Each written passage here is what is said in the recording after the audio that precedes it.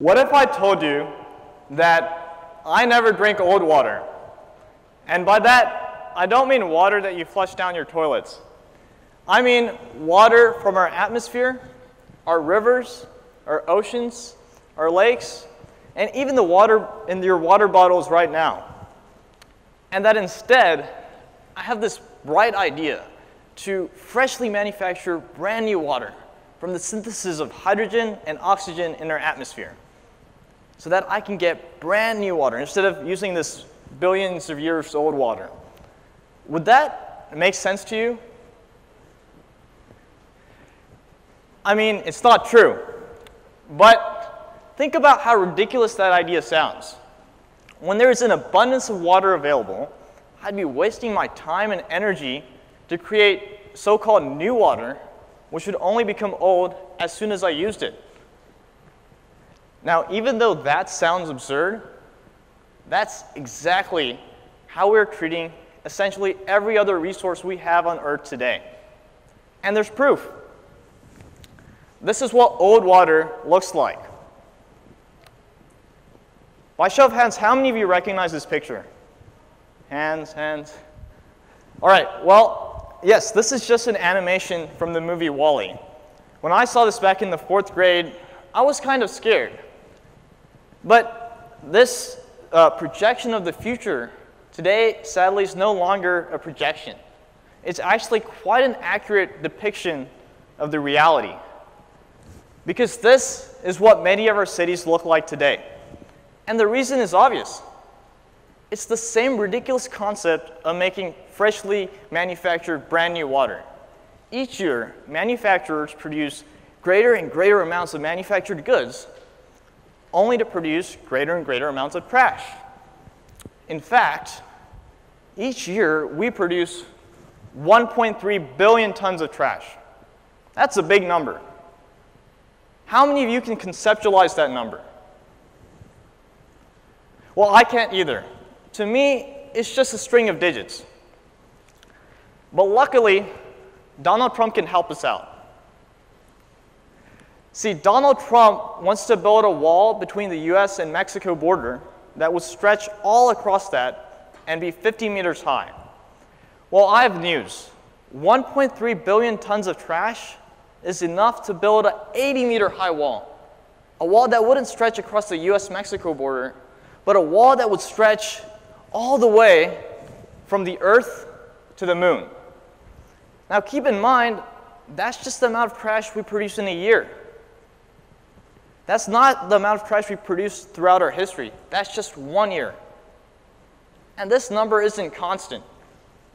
As our living standards continue to increase, as our population continues to grow exponentially, this number is only set to grow.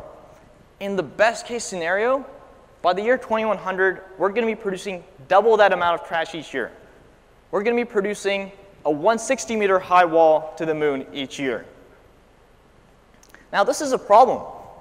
It's an environmental problem. It creates health hazards. It's a financial burden. But sometimes we tend to forget the most obvious of the problems. It's a waste. Now, that seems obvious. But think about what that means. Every time we throw something in a landfill, that's a waste of raw materials that we will never be able to use again. That's a waste of energy that was used to produce those value-added products at the expense of our environment by burning fossil fuels. That's a waste of land. Land that is so precious in today's world. Land that could have been used to make farms to meet the growing food demands of our population. And the fact of the matter is, it's a waste we simply can't afford to make. Our population continues to grow. Our living standards continue to grow. We need more stuff. And the fact of the matter is, these resources are limited. At some point, we will run out of oil wells to drill to make our plastics.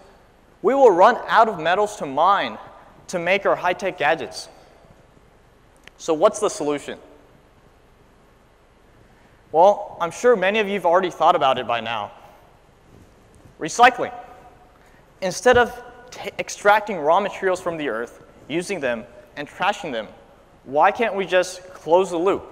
Take old products and remanufacture them into new ones. That's what I thought too. But this summer, I realized that recycling is not that perfect. See, this summer, I went back to my home in the States, and I found one of my lovely solar panel lights had stopped working.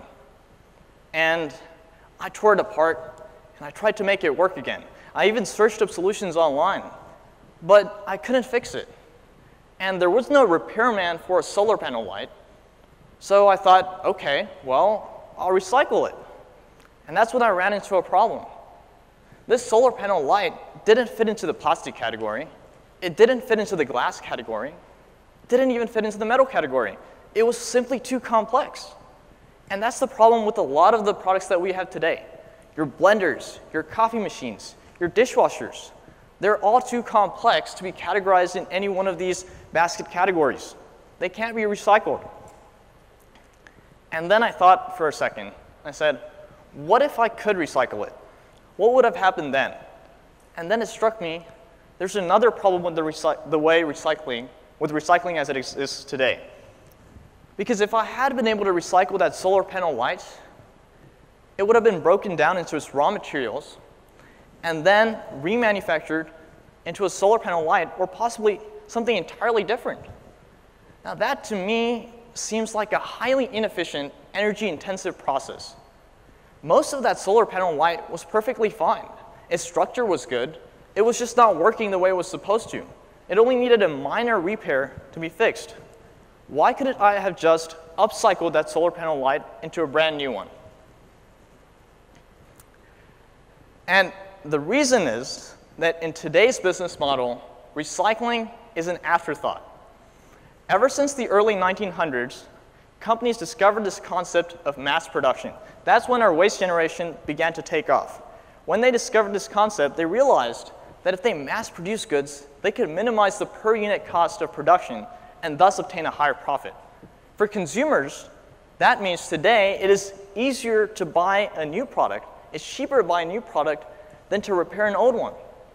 And that sounds actually pretty good. For manufacturers, they get to enjoy large profits. For consumers, we get to enjoy the state-of-the-art technology, but it comes at a hidden cost.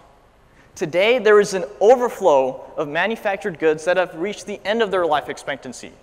There's too many plastic bags. There's too many broken solar panel lights. There's too many rundown cars, and no one knows what to do with them.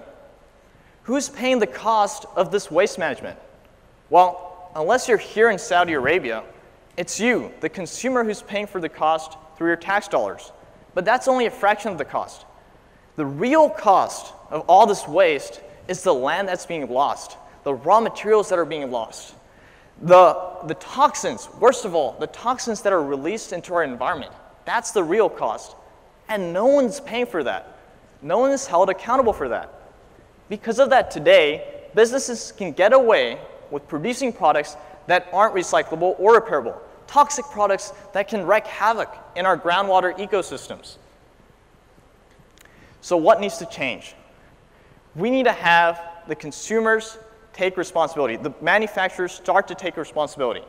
Because sooner or later, there's going to be a shortage of goods, and there's going to be a wake-up call for these businesses to start producing products in a sustainable manner. But that's too late. We need that to happen now. To make that happen now, I propose that we make the system start paying for the trash that's being produced. And the way we would do that is by having what I call a trash tax.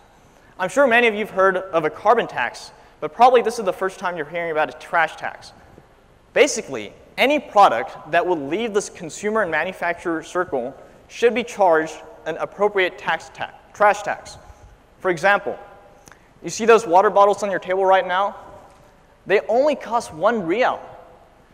Think about that. If I wanted to get water, it makes more sense for me to just buy a water bottle for 1 rial than for me to bring a reusable bottle and have the hassle of carrying it around. But imagine if that water bottle costed 20 rials, the cost of all the environmental damage it produces when it's thrown away. I'd be much less likely to buy that. And if we can start doing that with every single product, we can have a truly sustainable business model. A business model where every single product is produced with the end in mind. That no product that will wreak havoc on our environment is produced in the first place. Every single product should be recyclable, repairable, or reusable. So what would this look like? Well, I showed you a diagram before. Now I'll show you exactly what I want to happen. See, right now, what we have is we extract raw materials, and it's processed through manufacturing, and then consumers use those products, and at the end of the cycle, one, it either gets thrown away in the trash, or two, it goes back to the raw material stage through recycling. I want to avoid that. I want to skip those extra steps.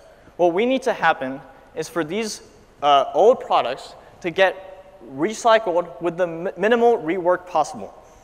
So for example, if I had a microwave that stopped working, the microwave should be designed such that it's easy for me to repair it. Because usually, if you've seen a microwave, it's about 10 kilograms. And the real part of the microwave that does the work is probably only 5 grams, that little filament. Now, if that breaks down, it shouldn't be more expensive for me to repair it than to buy a brand new one. But right now it is. But if we can make microwaves designed to where it's easier for me to repair it than for me to buy a new one, then we can avoid the step of even recycling in the first place. But eventually, it's going to get a little complicated, and we need to have it to where we can recycle it. And at that point, instead of going back to the raw material stage, we need to have a pathway for the business, the manufacturer of the microwave, to take back the microwave and remanufacture it into a new one. In this way, we can ensure that no resources ever leave this loop between the manufacturers and the consumers. And in this way, if we really implement this system, we can make sure that WALL-E doesn't become, the situation depicted in WALL-E doesn't become a reality in my lifetime, my grandchildren's lifetime, or ever. Thank you.